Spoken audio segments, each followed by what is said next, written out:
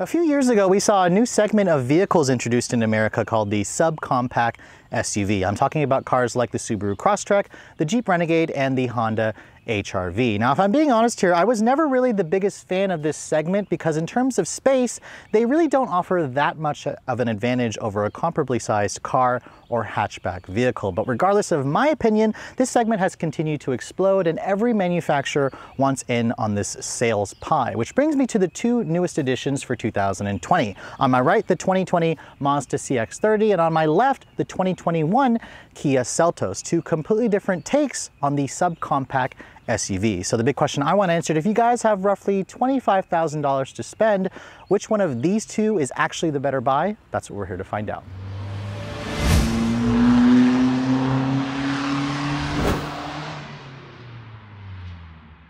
So when you look at the Mazda CX-30 and the Kia Seltos, underneath these two crossovers, they essentially are jacked up versions of the Mazda 3 hatchback and the Kia Forte sedan or Forte 5, which isn't yet available here in America. Now, obviously, everybody wants a crossover. That's because we like to sit up high.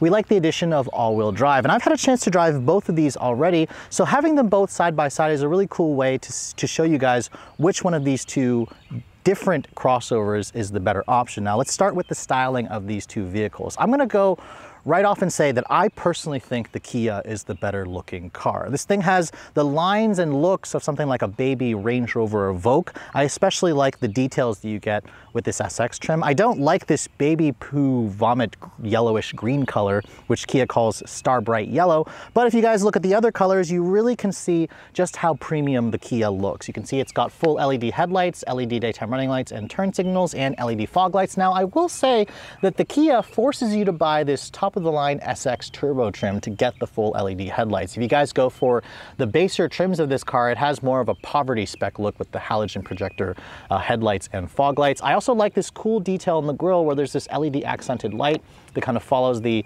tiger nose grille here on this top portion. And then I also love the kind of like this rough textured diamond look to the actual grille. This is just a very premium upscale look. It has hints of Range Rover, as I said, and maybe hints of the Kia Telluride, which is a very successful vehicle for the company. Now, in contrast, let's take a look at the Mazda. Now, the Mazda looks more like a lifted up hatchback because when you look at the two cars side by side, the Seltos is actually 3 inches taller and it has more ground clearance at 7.2 inches versus 6.9. I personally like the traditional SUV looks of the Seltos. The Mazda has, you know, that corporate new Kodo design language that Mazda is very much known for. It usually works on most of their products, but I have to say, on the CX-30, the one thing that I hate the most about the styling is this chrome piece here right underneath the headlight.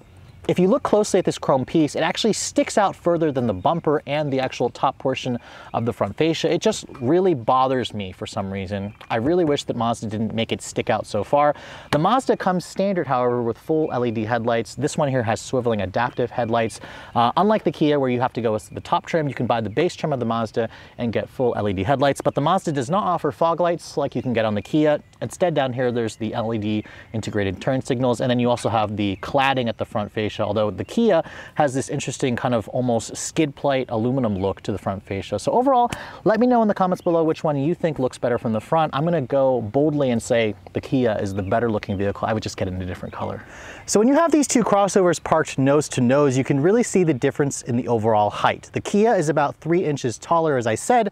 However, in terms of the overall length, both cars are roughly 173 inches long. The Mazda is actually about an inch longer in the wheelbase and in the overall length. The Kia, however, as I mentioned, is about 3 inches taller. And you can really tell this car has more of an SUV traditional profile. It has a little bit more ground clearance, as I said. I also like the two-tone option here. Kia allows you to either paint the roof black or white. However, if you get the white painted roof, you can't actually option in a sunroof. This particular one here does not have the sunroof option. I don't like this star yellow color. It just looks kind of like puke green. Kia offers obviously different color choices. What I do like on the Seltos are these wheels. These are the 18-inch wheels that you get on the SX Turbo model. They're wrapped in 235 width tires.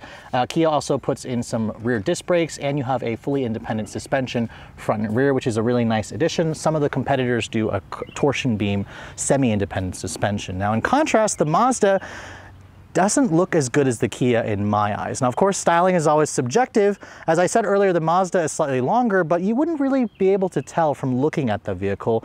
It really just looks like a lifted up, jacked up Mazda 3 hatchback. And the one thing that I dislike the most about the CX-30 is all of this cladding, because the Kia also has cladding, but on the Mazda, it's almost like a disease. It's just kind of spreading all over the car. And with the machine gray color, you don't notice it as much, but stare at one that's painted white and oh my God, I don't like the cladding on this vehicle. It's just overdone significantly. Now the wheels on the Mazda are also equally nice. Some of you may prefer the less busy design of them. They're also an 18-inch wheel, but they're wrapped in two 15-width tires. So the Kia has 20mm wider tires, which is surprising to me because Mazda is typically the sportier brand, but the Kia has bigger wheels and tires. As I said earlier, this car has roughly 6.9 inches of ground clearance.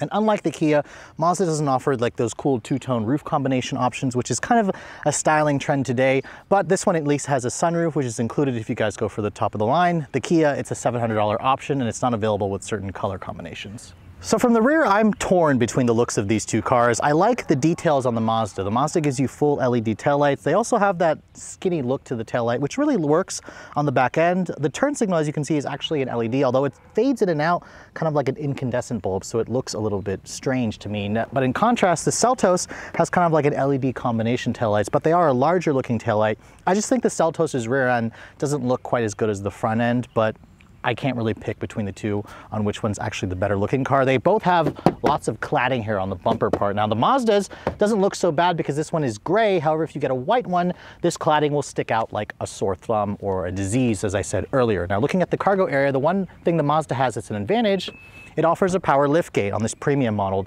The Seltos, for any price, you can't get a power liftgate. Now, I should say that most vehicles in the segment don't offer a power liftgate, so I really love that Mazda is including that. However, if you're looking for the vehicle that has more space, that's the Kia. It has roughly 27 cubic feet of space with the seats up. Fold them down and you get 62 cubic feet of space. That's coming close to what you get in some of those compact SUVs, so I love the fact that Kia gives you a ton of space. Now, in contrast, the Mazda has roughly about 20 cubic feet of space with the seats up, and if you fold down the second row, you get around 42 cubic feet of space, so significantly less, nearly 20 cubic feet less than what you get in the Mazda. But overall, I like the fact that the Mazda offers the power liftgate. On the inside, let's start with the Seltos, because Kia has really been killing it lately in terms of their interiors. Let me first shut the door.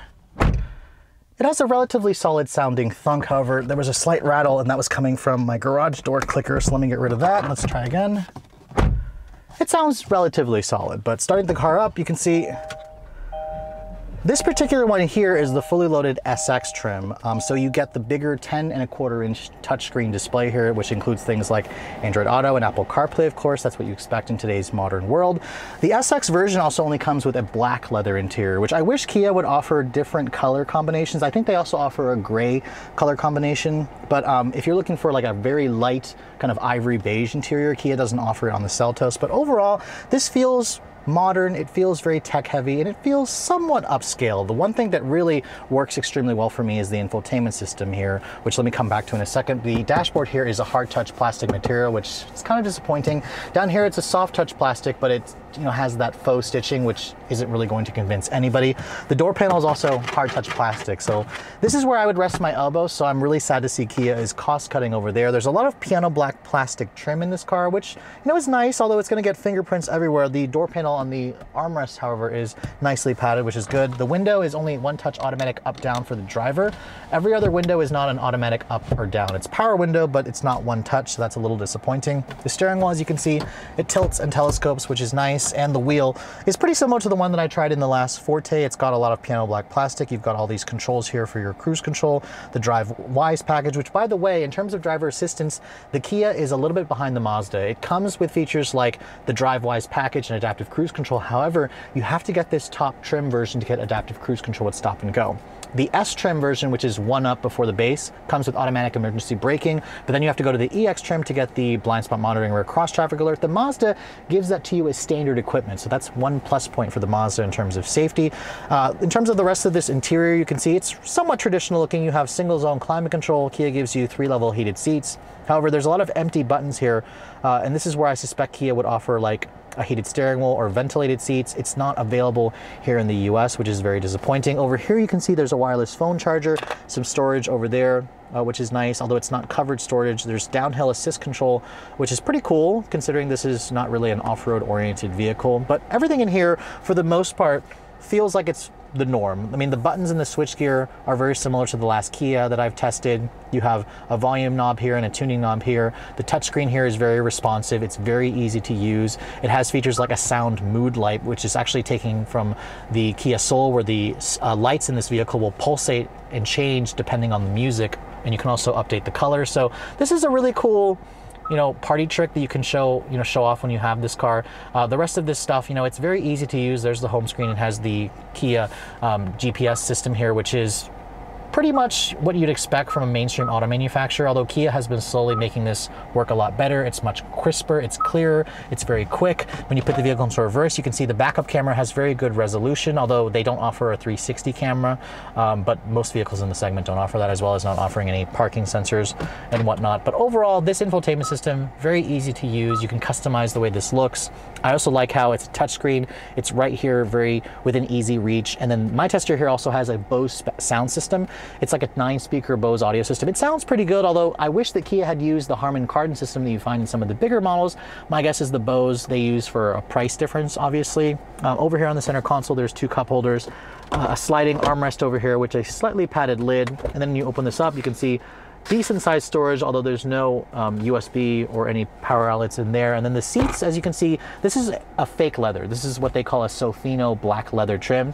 You can definitely tell the leather-ish material feels fake, but it's relatively comfortable and supportive. It actually holds you in place nicely. So overall, the cabin is decent, but let's hop into the Mazda. I want to compare, because Mazda lately has been going all in on their Mazda premium philosophy.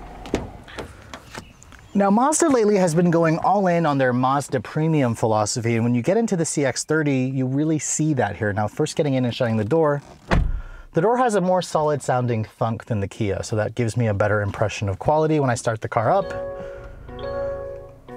You can see the Mazda's cabin definitely looks and feels a lot more upscale. The seats for me are a huge plus over the Seltos. These are real Napa or premium leather material.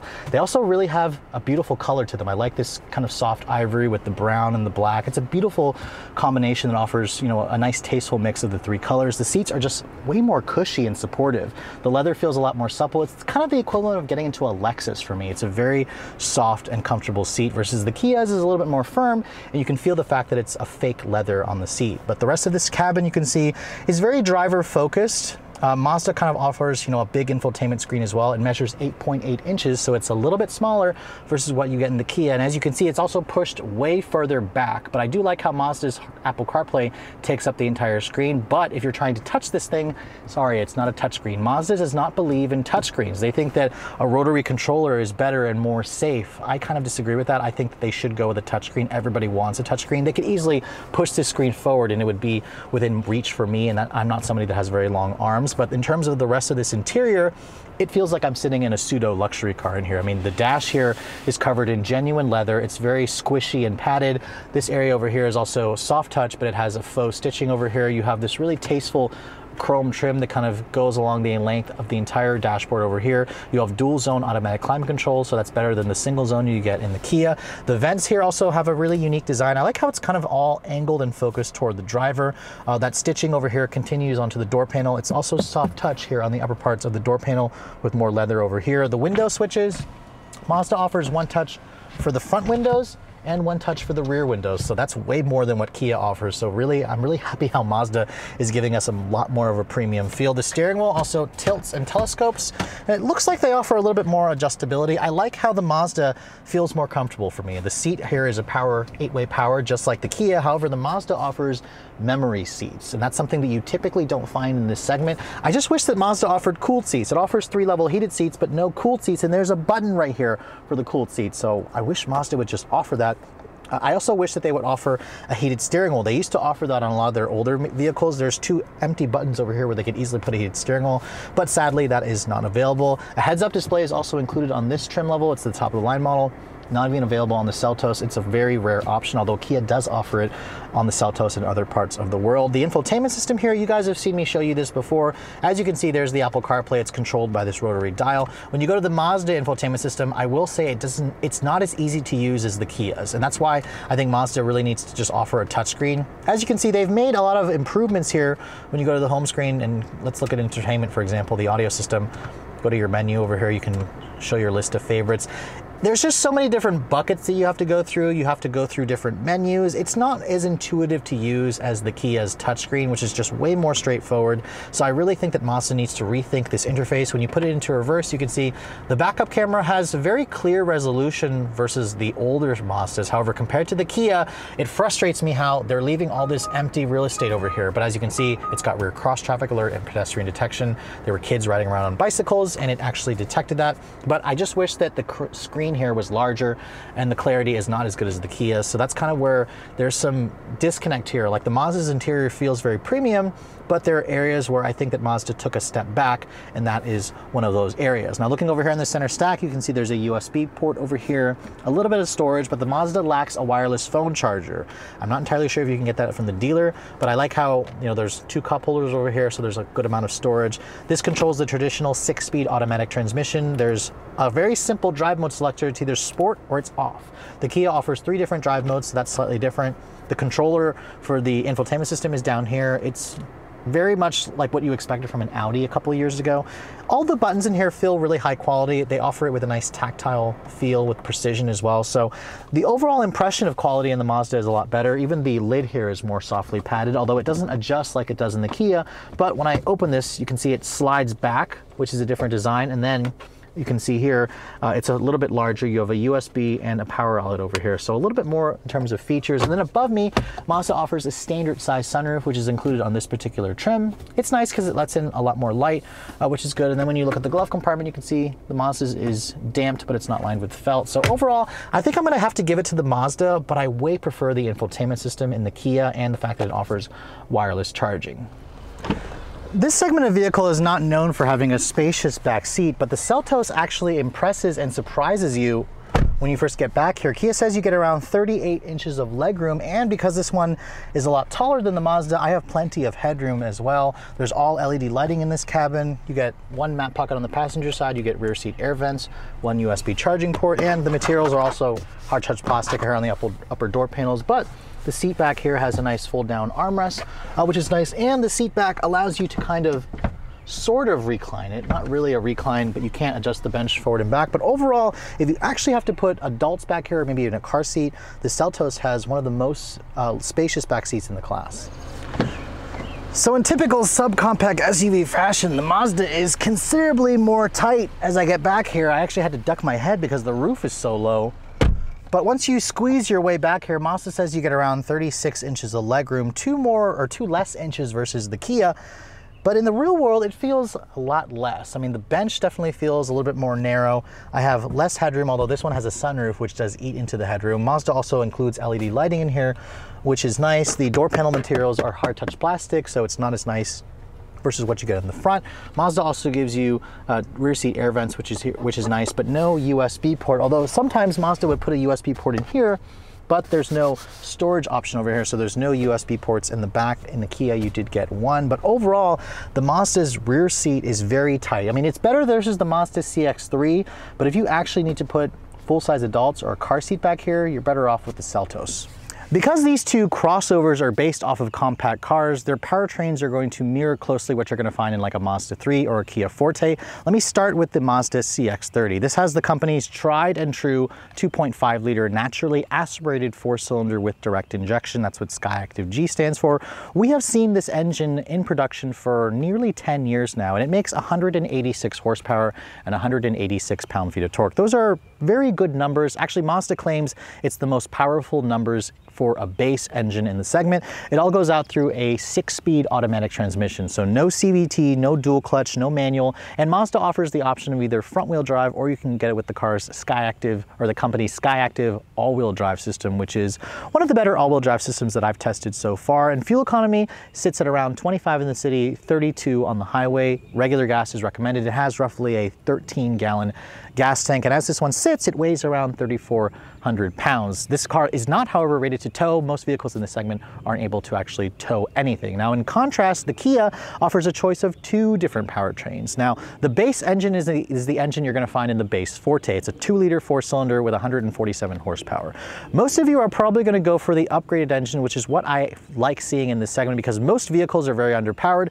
The Kia, however, is not. It has the company's 1.6-liter turbocharged gasoline direct injection 4-cylinder. We've also seen this engine in production for quite a few years now, and in the Seltos it makes 175 horsepower, which is actually about 11 less than what you get in the Mazda, which is non-turbocharged, but it has a bigger engine. However, this makes significantly more torque, 195 pound-feet, so it's about 10 more pound-feet of torque versus the Mazda, but you have like 60 more pound-feet of torque versus the base engine in the Seltos. So this is the engine that's going to feel a lot more powerful in daily usage. Now, it all goes out through a one-choice only, a 7-speed dual-clutch transmission. If you guys go for the base engine, it has Kia's IVT, a continuously variable transmission. Kia also offers a choice of front-wheel drive on the base engine. However, on the turbos, they only come standard with all-wheel drive, so you don't have to actually option it in like you do in some of the competitors. Now, fuel economy is very comparable to the Mazda. It's rated at 25 in the city, 30 on the highway, 27 combined, so the same combined rating. Even though this is a turbo, it's also just recommended to use regular gas, so you don't have to put premium. It also has a 13-gallon gas tank, and Kia says this one, as it sits, weighs around 3,300 pounds, so it's about 100 pounds lighter than the Mazda, and it also doesn't tow anything. So even though driving may not be quite as an important factor for people who are looking to buy an SUV, these new smaller subcompact sport utility vehicles are based off of compact cars, which have always been slightly more sportier to drive versus, the bigger vehicles that people oftentimes replace these smaller SUVs with. So let's first start off the driving scene in the 2021 Kia Seltos. Now, I first drove this car a few months ago, earlier this year, when I was in Texas, I believe, when I was driving this car. And I came away pretty impressed. I mean, I was really impressed with the last Kia Forte GT that I drove, which essentially has this powertrain, but it's been detuned slightly in the Seltos to make 175 horsepower and 195 pound-feet of torque. Now, obviously, those numbers are not going to, set your world on fire. These are not, amazingly fast numbers, but for the segment of vehicle, this is actually very good power, especially the torque, 195 pound-feet of torque. It's mated to a 7-speed dual-clutch transmission. It has a sport and a manual mode, but no paddles on the wheel. I was kind of expecting paddles on the wheel, considering, the Seltos looks and drives as sporty as it does. Now, the first thing I do want to comment on is the fact that the Seltos is a very relatively comfortable car, actually. Even though we've got these 18-inch wheels, we've got a car that looks like it's a sportier car. On smooth pavement like this, it is a very refined ride. It has a relatively quiet interior as well, and you sit up nice and high. It doesn't feel like I'm driving in like a lifted up hatchback like some competitors. We'll talk about that in the Mazda in just a second. But overall, you feel like you're driving a traditional SUV almost.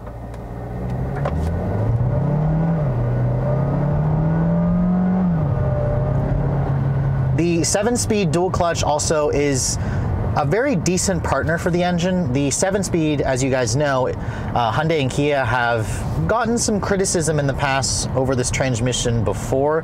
They have been making steady improvements to it, and this latest version shifts better than the last one that I sampled in the Kona. It's very similar to the Forte GT. It is smooth enough to make you forget that you're driving a car that has a dual clutch, but there are also times where you do notice that the transmission can stumble a little bit at lower speeds, or if you find yourself putting your foot down at a random opportunity, you can confuse the transmission at times.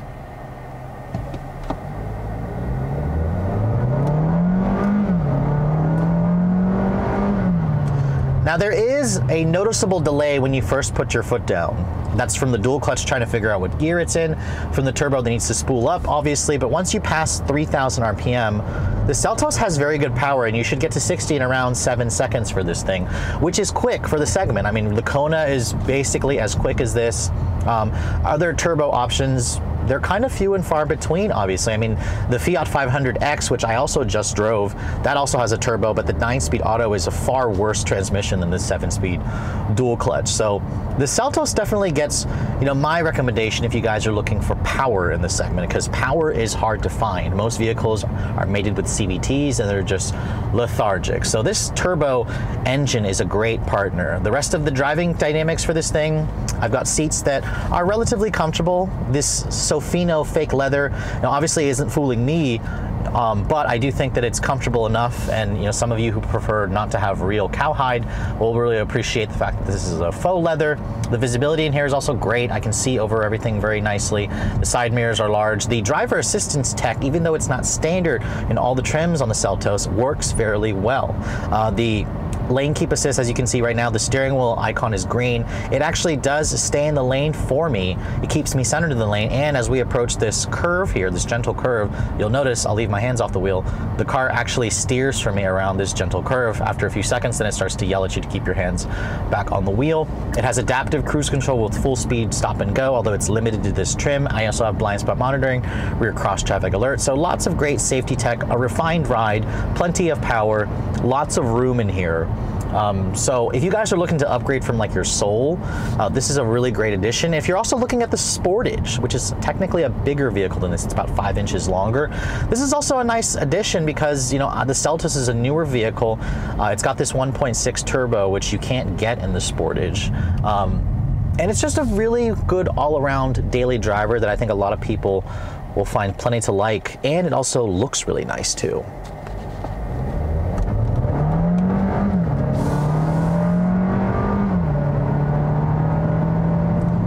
Now, fuel economy, that's often a very high consideration for people in this segment. In my week's worth of testing with the Seltos, I was averaging around 24 mpg in mostly city around town driving, which is not bad. I mean, it has plenty of torque, so you're not dipping into the throttle all the time, and the engine has a relatively refined note. It doesn't sound like it's struggling, and because it has so much low-end pull, you're not having to push the engine so much to actually get this thing up to speed. So a lot of people are going to find plenty to like with this car. It's not what I would say the sportiest driving. I mean, the steering in the Seltos doesn't really transmit as much feedback as what I got from the Forte, but it's electrically assisted.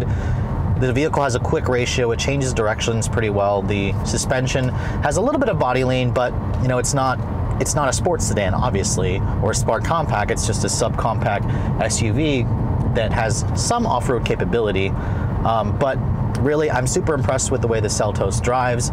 Would love to see Kia, you know, think about doing an X-Line version of this or a GT line. I think that'd be a really great addition. But let me hop into the inside of the Mazda and see how it compares to this. Moving into the driver's seat of the 2020 Mazda CX-30, I will tell you this right away, it feels like I'm sitting in a luxury car compared to the Kia. The materials in here are just a little bit nicer, the seats are more comfortable, the door panel materials are softer, the colors and different textures, they all just look nicer. It makes for a much nicer environment in the CX-30. I also feel like I'm driving more of a car, a hatchback, because I don't sit quite as high. Visibility, however, is not quite as good in this car compared to the Seltos, because you've got this pillar here that's a little bit thicker. The side mirror offers a good view, but there's something about this car that just feels a little bit more closed in. I don't feel quite as open as airy. I don't have that commanding view of the road. So that could be a problem for those of you who prefer better sight lines. Now, this car does feel more like a luxury car versus the Kia, but it also feels like a luxury car with a couple of compromises, which we'll talk about in just a moment. But what I do like in this car compared to the Seltos, it has a heads-up display, which is really cool. It's got dual zone automatic climate control, which is nice. It has memory seats as well. Memory seats is not something you find in this segment. I also love the power liftgate in the back. But what the compromises are with this car is the fact that it doesn't have a heated steering wheel, which the Seltos lacks as well. It doesn't have cooled seats, which for the way this car feels and for the more expensive price tag, I expected to find cooled seats and a heated steering wheel, especially, you know, right now we're coming up on summer. It says it's 88 degrees outside. It'd be nice if this car or one of them had cooled seats. And the infotainment system is not as nice or as clear or as sharp or as intuitive as the Seltos is. I mean, I don't understand why Mazda doesn't just give people what they want and give us a touchscreen. The 8.8-inch display over here obviously is a huge improvement over what you find in the CX-5 or the CX-30, but there's all this unused real estate over here where Mazda could have expanded the size of the screen. They also could have pushed it closer and made it a touchscreen, which would have been nice as well. The driver assistance tech in the Mazda also is standard across all the trim levels, which is nice. You also have blind spot monitoring, rear cross traffic alert, but I will say that the lane keep assist in this car is not as good as the Kia's. The Kia, for example, it would follow and keep you in the lane without even having to turn on the adaptive cruise control. Here in the Mazda, I can't do that. Like the Mazda has lane departure alert, but the lane keep assist really will just wait for you to kind of touch the line and it'll buzz the wheel and just kind of shove you back over. It's a rather unrefined system versus the actual lane centering that you get in the Seltos. So there's kind of a give and take over here. There's compromises that Mazda obviously has to make considering the fact that they aren't a premium brand. But you definitely feel like you're driving a more car-like car, and you might also find the seats in the Mazda to be more comfortable.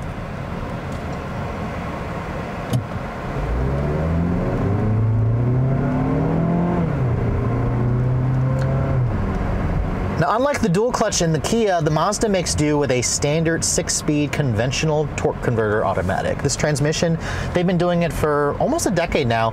It was a very great transmission then, and today it's still a good transmission. It's no longer a great transmission. It is a little bit slower to shift than most of the 8 speeds on the market. It also has somewhat wide spacing because it only has 6 gears, and this 2.5 liter engine, Mazda likes to make claims that it's the most powerful engine in the segment, which I guess if you look at the numbers, it is, although the Kia has slightly more torque.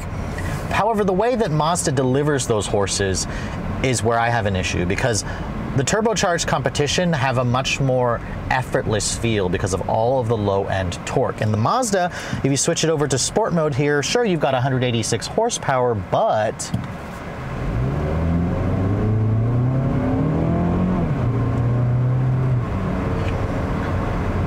when you start pushing the engine, it just sounds like it's being labored. It sounds like you're thrashing the engine. It's a rather unrefined noise that, for me, I don't like it. It just sounds like the engine is constantly struggling, and that's not a characteristic that I associate with Mazda. They've always had very peppy 4-cylinders that just sounded better, that like to rev. This engine is a big engine, obviously. It's a 2.5 liter 4-cylinder. Most engines have gone smaller, like the Kia has an engine that's almost a liter smaller in displacement that's helped by turbocharger. Now, what Mazda does give me are paddle shifters, which I like. The fact that it gives me paddles, gives me direct control of the 6-speed. The paddles, however, are a little slow to respond. And they also will start to upshift for you when you aren't touching them, but you can still slap the shifter into a manual mode here. And you can see there it kind of started to downshift a little bit better.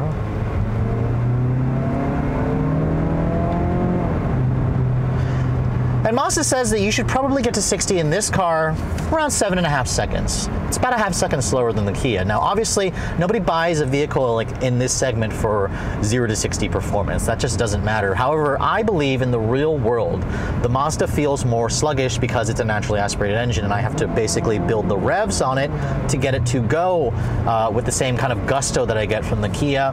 Now, the 6-speed auto is a smooth transmission. It's a little bit smoother than the dual clutch in the Kia, but it also is slower to shift. So what do you want? Do you want a smoother transmission that shifts slower, or do you want a little bit of a more firmer shifting transmission but that shifts much quicker? So it's really just going to come down to your taste. Although I will say the Kia's powertrain performs like how I expect a Mazda to, versus this powertrain performs like how I expect a Kia to. So we're just in this really weird world where a Mazda is driving like a Kia and a Kia is driving like a Mazda.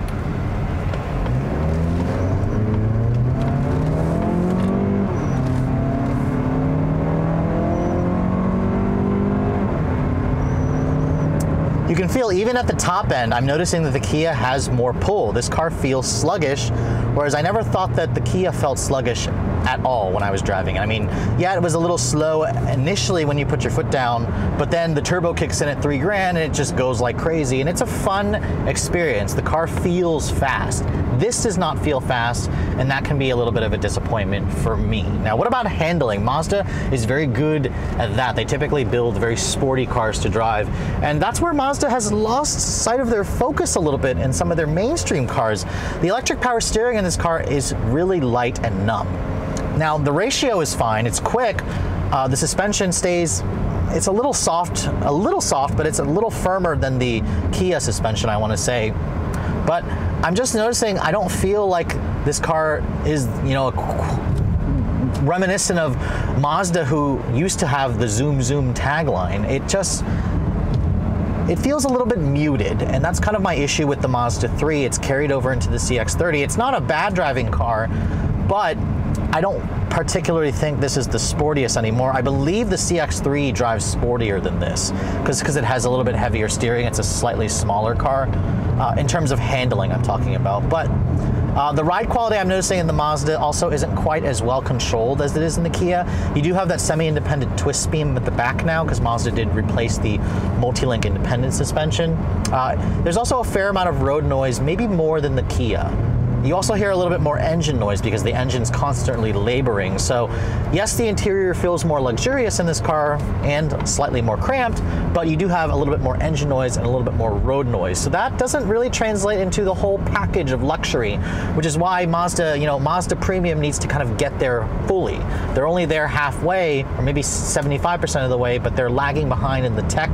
They're lagging behind in the effortless feel of the engine and for the interior quietness. And they also need to address the space. This car doesn't feel cramped for me, but when you just stepped out of the Kia with its more open and airy cabin with its higher seating position, the CX-30 definitely feels a little bit on the smaller end. Now, what does shine about the CX-30 is the fuel economy. I got a little bit better gas mileage in this versus the Kia.